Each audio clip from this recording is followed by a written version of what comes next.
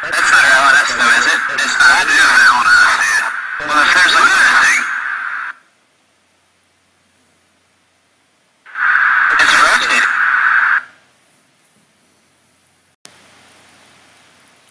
Ex-defense official says UFOs pose a vital national security threat.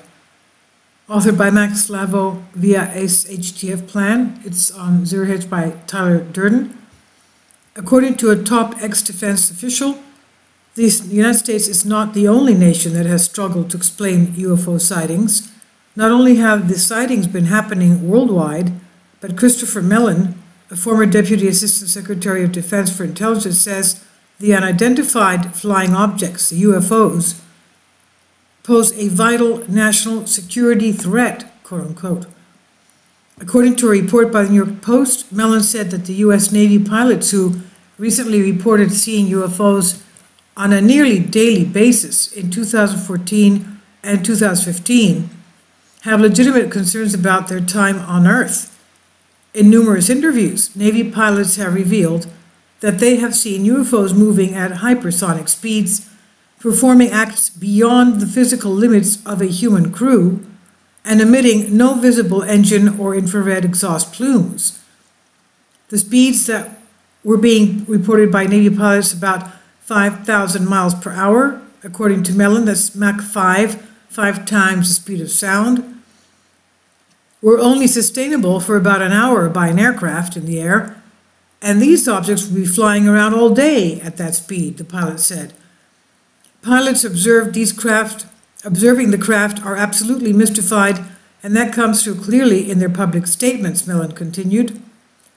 And he says they're deeply frustrated, and that is the core of our show, Mellon said in an interview with Fox and Friends on Fox News Wednesday, where he pushed his forthcoming History Channel series titled Unidentified, which looks into the UFO phenomenon.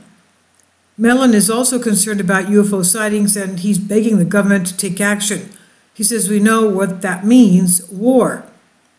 He said, we know that UFOs exist. This is no longer an issue.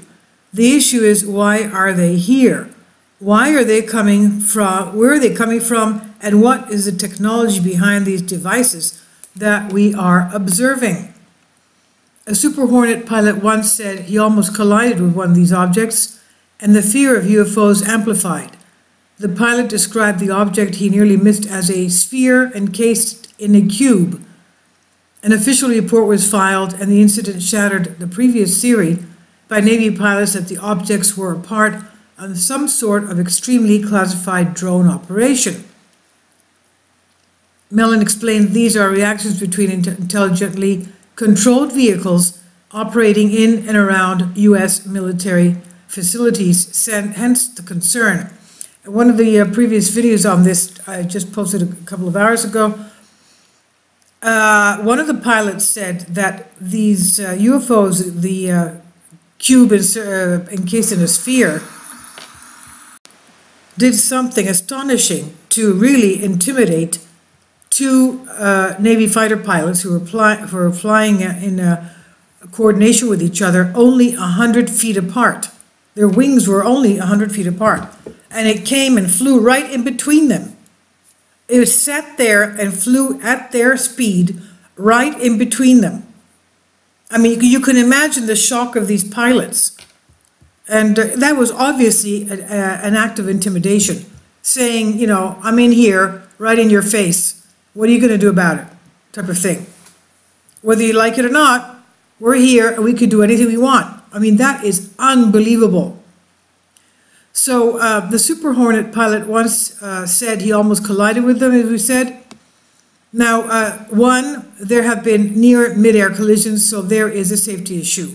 Two, there is a vital national security issue, which is that our sovereignty is being violated by vehicles of unknown origin, he continued. Never mind our individual sovereignties being violated daily by the government, UFOs, who have taken exactly 0 rights away, are the problem if you ask guys like Mellon. Terry Lovelace, a 64-year-old lawyer and a former Assistant Attorney General, has written a book about his experience with UFOs. Quote, in 2012, a routine X-ray of my leg found an anomalous bit of metal the size of a fingernail with 2 tiny wires attached. What followed were horrific nightmares, spontaneous recall, and intrusive thoughts surrounding a 1977 camping trip I took with a friend to Devil's Den State Park in northern Arkansas. For fear of losing my job and my standing in the legal community, I've kept this secret for 40 years. But the 2012 discovery of this object, 1.5 inches deep in my thigh, initiated a flood of nightmares I could not control, end quote, says the description of his book, Incident at Devil's Den. So, okay, they have superior flight capabilities.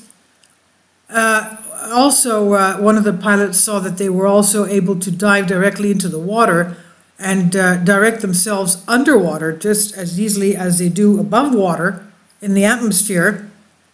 And it seems that they could do things to humans. For example, chip them somehow, implant some kind of a device in them, either track them or control them, or I don't know what. I mean, geez, this is once you open this is a Pandora's. I think this is going to be a huge Pandora's box is going to be opening now. What do you think? Once they're going to start getting into this and probing, there's going to be a lot of details coming out, I'm sure, because a lot of people that have seen them that have not come forward to tell their stories, to witness as to what they have experienced, are going to come out now and give their reports. It's bewildering, mind-boggling.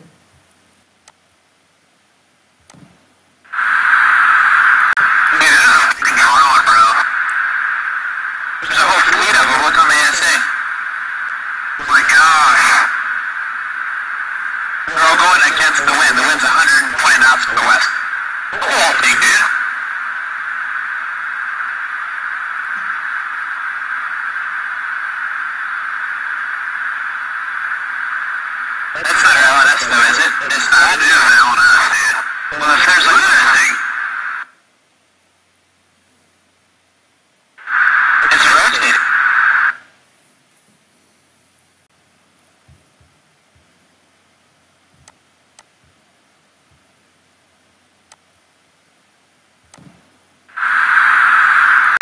Yeah, what's going on, bro? There's a whole fleet of them. Look on the ASA. Oh my gosh. We're all going against the wind. The wind's 120 knots from the west. Cool thing, dude.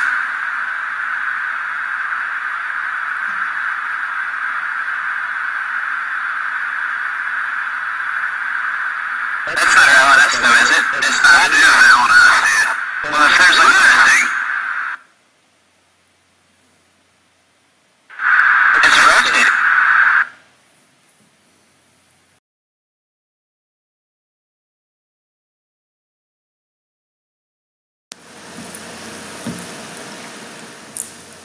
If you'd like to join me on my Patreon account, you will hear content not covered by mainstream media. These riveting stories will be based on my research, and I will state my opinions and give my personal insight on diverse and controversial subjects and world events not covered by mainstream media, and not supported by YouTube guidelines. So whatever I have on my Patreon, most of those will not be on my YouTube channel. Please consider becoming a member today. More of the most significant and important videos will be on my Patreon channel. Your support helps me to continue my research and keeps this YouTube channel alive.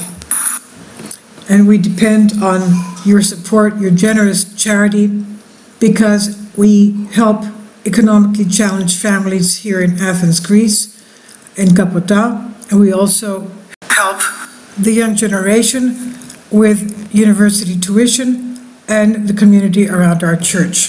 Thank you.